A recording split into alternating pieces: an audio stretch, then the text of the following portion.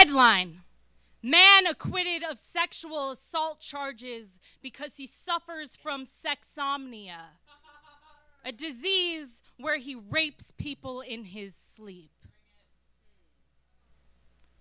Why isn't there a disease where you do something useful in your sleep? Maybe file my taxes, caulk the bathtub, fix this unibrow, scoop the cat litter. Can't you help with that? I've suddenly contracted a sleep punching disease, and I'm gonna cuddle up next to everyone who believes you're shit. In my disease, I tie balloon animals out of scrotums. It's okay, I'm just sleeping. I don't want to be held accountable either. It's funny that your disease manifested itself at 31 years old when you had a pair of teenage girls in your home.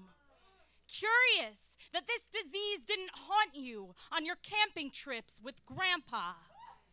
If I had a disease where I unconsciously shoved a pistol into the people I loved, I would tell them, look, I do this thing in the night. It might kill you, but it isn't me. Except I'd know it was me. I'd sleep in a crypt. I'd cut off my own hands.